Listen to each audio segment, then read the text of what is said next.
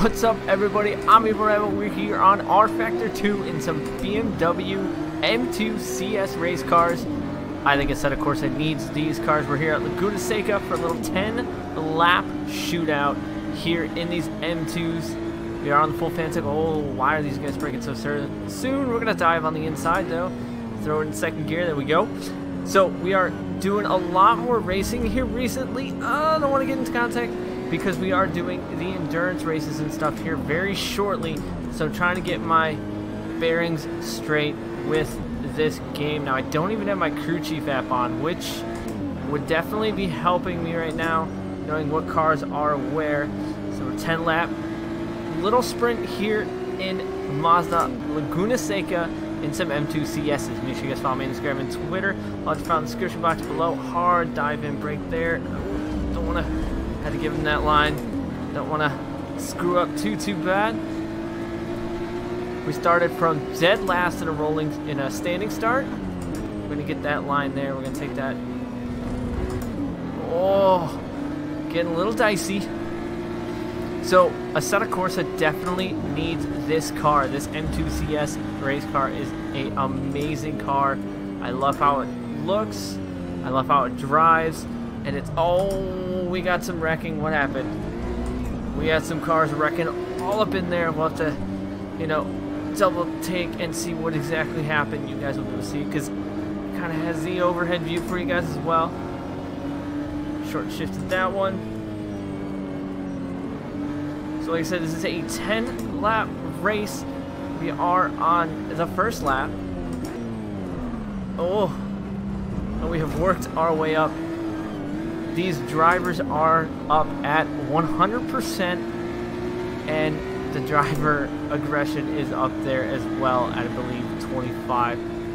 So we're gonna have to work our way up if we're gonna want to get up into that first position. Those two got into a tussle, locking up my ABS. Wheel gets a little chatter, a little bumping. That's what you get with spec car races.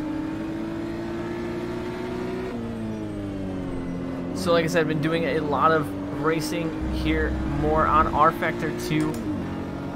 Do like Assetto Corsa, but Assetto Corsa doesn't have the ability to add AI to an online session, so my friends and I have been doing some online racing with AI. If you guys want to see live streams of those races, we usually do them every second Tuesday and fourth Tuesday of the month. If you'd like to see the live stream of those races, let me know down in the comments. But like I said, I've been doing a lot of races. 12 hours of Sebring has actually been canceled due to the COVID virus outbreak, but I will be doing my 12 hours of Sebring here at my house with my buddies. Now we're deciding if we're going to be doing it all of us here, or if we're going to be doing hot swaps over the internet with them at their own houses with their own rigs. So if you guys remember, I did do that 12 hours of Sebring last year in Forza Motorsport 7. This year we're going to be doing an Rfactor 2 day and light cycles in the GT3 class cars with some GTEs and some DPIs on the track as well. Some multi-class racing. Oh, don't shoot it too soon. Whoa, boy. So we are definitely trying to fight our way up to get in this position. I think we're 10th. Maybe? No, I don't think we're 10th. I actually don't know what position we are in. Don't have my telemetry up to know what position we're actually in, so we're just going. I can see how many laps I got left because I can see it on the instrument cluster. Whoa, I'm getting a little squirrely through there. Want to stay in third gear, but I thought they were going to solve a lot more. Dive through there on a braking move. There we go, nice and clean, nice clean pass. One thing I'm getting used to now is racing clean lines and passing cleanly, waiting for my opportunity to pass. Oh, he lost it. I was going to try and take that pass, but we are not going to. We, like I said, we are on the Fanatec rig with the factory Fanatec Forza Motorsports wheel. Hopefully going to be switching this up here, maybe to, you know, an NRG 320 race wheel here very shortly, because, you know, gotta support the people that support me. But racing is definitely something that is not on this channel too often, but I know a lot of people like racing. So if you guys want to see more racing content, whether it be these little sprint races and some M2s, or the live streams of my friends and I racing online, you know, I'd be more than welcome to throw those live streams up for you. Ooh. We're gonna get him on the inside right here. Late break. Back up to ABS. Oh, grass. I don't think, are we gonna be able to make that pass stick? I can't see what spot we're in. I think they got numbers on the windows here. I couldn't see what his said. I didn't make that pass stick. I gotta go the long way around. Oh, he's hitting me. Don't spin me out, buddy. Fighting for this. I think we're in 4th. I think he's 5th. I think we are 4th. Now I'm on a way off line, not the correct line, but we're back. So definitely have been enjoying the GT style racing here recently, trying to muster up the skills and the courage to head my way into Rfactor online, as well as maybe some iRacing. iRacing is definitely a big step up from this, but if I can do it and have some fun with it, then it'll be worth it. Oh, go. And if you guys would like to maybe get into some spec racing here on Rfactor 2, if you haven't, either in these BMW M2 CSs, which I think I would love to do with you guys, I can host a server and post it up, and you guys can log in to the server, and we could do some practice qualifying and run a race on any given day. So if you guys would like to maybe do some spec racing here with these M2 CSs, if you don't have it, or if you do have it on Rfactor 2. Oh man, that guy turned into me. Oh, I think this is 3rd, 2nd, and 1st, I think. We are definitely hauling here, and I think we're only on lap 5, I think. Hard on the brakes, we got that. We're gonna make this pass stick. There we go. So like I said, they are on 100%. I think I might have to put this AI a little bit higher, but I would like to get online with these cars and race some other people. Maybe get some of the TUS guys that I know from the racing division that would like to race. I didn't make that pass stick. He's still there. Definitely should have my crew chief app on, so he could tell me where he is if he's still there. I gotta hold my line because he's on the inside of me. Trying to race him clean. We are gonna make the pass. So yeah, we are in 2nd. I did see his window plate change to 3. Oh, don't lose it. Now we just gotta catch this 1st place guy. Hopefully we have some time. The car is a paddle shift car. We do need clutch to start rolling, but after that we don't need it.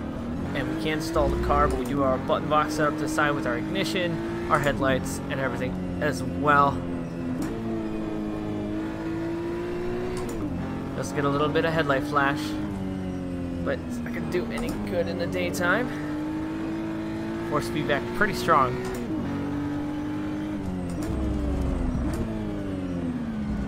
Oh, I didn't want to pop that curb. That's a bad idea.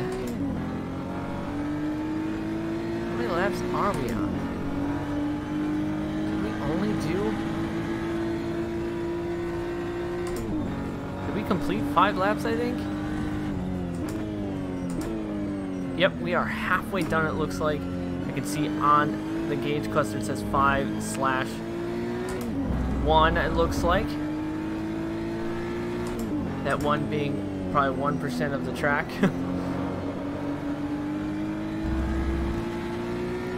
So definitely think I need to up the difficulty a little bit on this AI in these cars. Or maybe, wow, jeez. Or maybe I need to, well, I guess just up the difficulty. I can't go higher than 100%, but apparently 100%. I am walking the AI, but I do need to get online and compare myself with some other real-world drivers and other players, because we all know AI is not always the fastest. I'm gonna stay right behind him. I'm gonna pace him a little bit. I'm gonna make this a little interesting. I got time to pass him. I got laps. Oh, man. Don't pace him too close, though. 'Cause that will definitely happen. So, this car I would love to have in Assetto Corsa, and there's a car that I would love to have here in Rfactor 2, and that's the MX-5 Cup car. The MX-5 Cup car is definitely a very fun car to drive, but I would prefer this car in Assetto Corsa because you know I would make a really awesome drift car out of it. Oh gosh. Get a lot of wheel chatter under braking with this car, and I think it has to do with the ABS system engaging. But I could be mistaken, so if you do play Rfactor and you know what that chatter is, let me know if there's a way to get rid of it, or if it's just me hitting the brakes too hard, because right here I don't feel it, don't feel it, don't feel it. Now I feel it when I push in really hard on the brake. I think it's ABS. I probably could have made that pass stick, but I'm trying to buy my time here. Something I'm learning to be patient, especially with the 12-hour race that I'm going to be doing. I'm going to have plenty of time to pass. Not going to win it in the first couple laps, the first hour, but in these little short sprints, definitely got to get your way up there. He lost under braking. Oh, that was a bit of a greasy pass. We are going to take that pass though.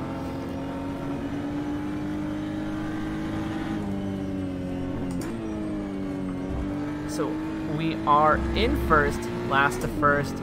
That was quite interesting to say the least. So now we just gotta remain smooth. Oh, I say that and we lose it. So now we have, don't stall the car. So now we got ground to make up. Well then. Oh. Now we definitely have some ground to make up, and I don't think we're gonna make it up by the end of the race. See, I got too cocky. I didn't focus through the corkscrew, and well, that's what happens. But I think I'm much faster. Should have the speed to catch him. I see him.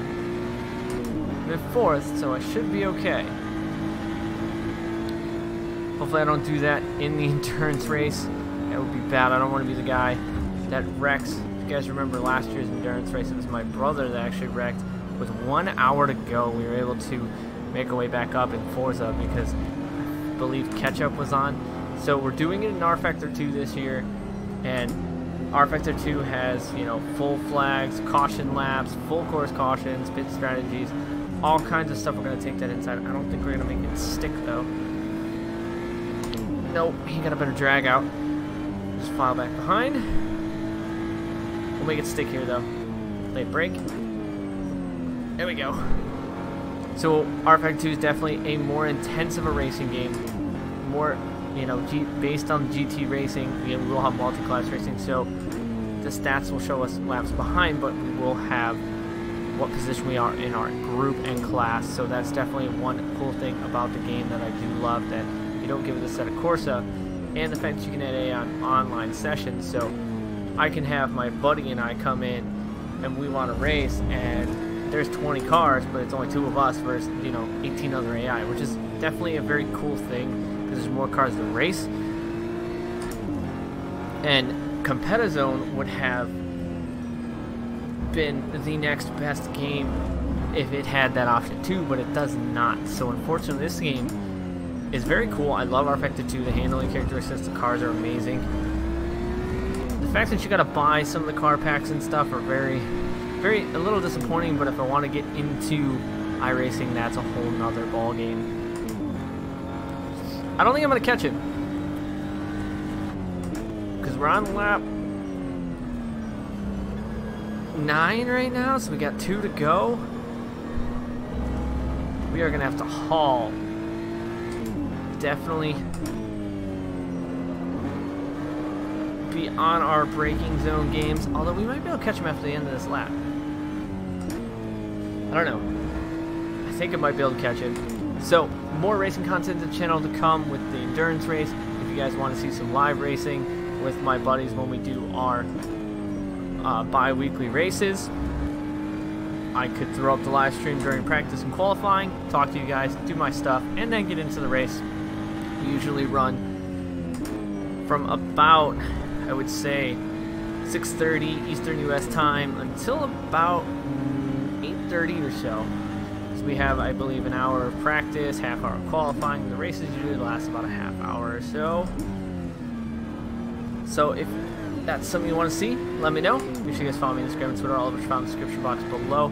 More Assetto Corsa drift content, as well as car vs. the Dragon VR content, some tandems, some modeling tutorials and stuff like that are on their way as well. Got a whole slew of things happening, and oh man, did not expect him to break. And with this whole, you know, COVID-19, you know, thing with possible, you know, quarantining of people for a certain amount of time, you know, we're gonna be trying to hunker down and make some good content for you guys to watch. So if you guys are stuck at home or whatever, I got some content out for you guys to watch, because, well, that's why I do these videos. And once again, I'm in first and I lose it. That was cheeky to come back on track. I don't know if this is the last lap or if we have one more lap. I think it says 9, so I don't know if we completed 9 or if this is the 9th lap and we have one more after this. Should really put my telemetry up so I could see, but, well, I wanted to get into it. Go, man, come on. Move out of the way. Flashy the headlights. We're going to take down the inside. Hard brake in, cut. There we go. That's a bit of a greasy move, but we got it. I think we may have one lap to go after this.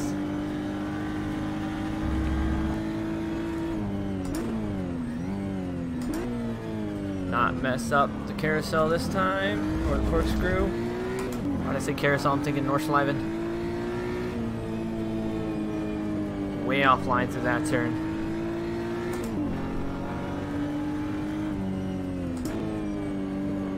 There we go.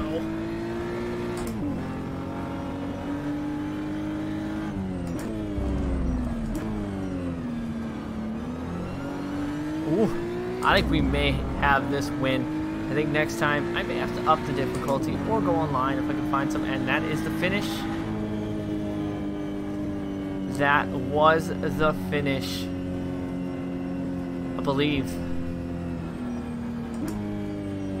I think that was the finish. So I think we were able to take the win here in this little 10-lap sprint. So I'd like to thank you guys for coming back and watching. I'm EvlRabbit.